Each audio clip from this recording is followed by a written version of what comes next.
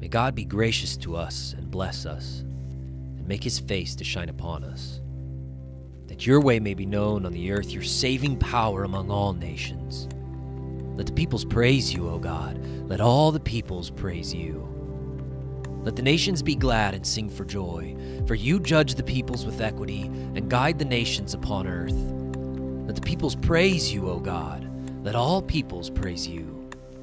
The earth has yielded its increase. God, our God, shall bless us. God shall bless us. Let all the ends of the earth fear him.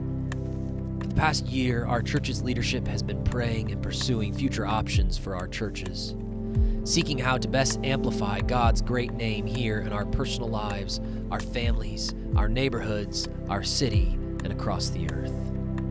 We've pursued many options for our future and are excited to announce the possibility of our move to 2000 North Wells Street.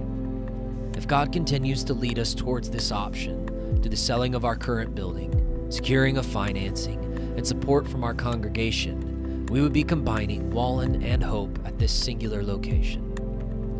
The property on Wells Street contains 7 historic buildings with close to 200,000 square feet, sitting on 25 acres of prime real estate, and is located on one of the main routes in and out of our city.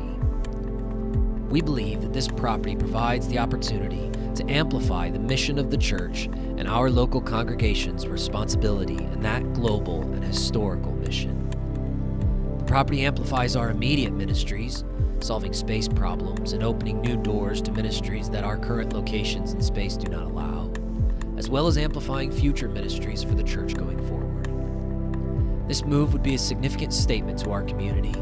The body of Christ is not content to remain aloof and comfortable, but wants to engage with all who are broken and hurting, the orphan and widow, those who are regularly forgotten. As followers of Christ, we have a great purpose as laid out by Psalm 67. To extend the blessing of God that he has graciously given us to every tribe, tongue, and nation, and by doing so, increase God's praise on the earth.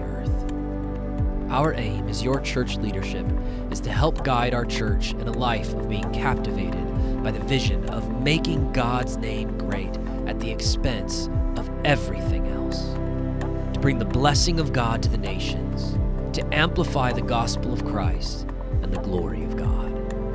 Would you join us and prayerfully consider this option for the future of our churches? Let the nations be glad and sing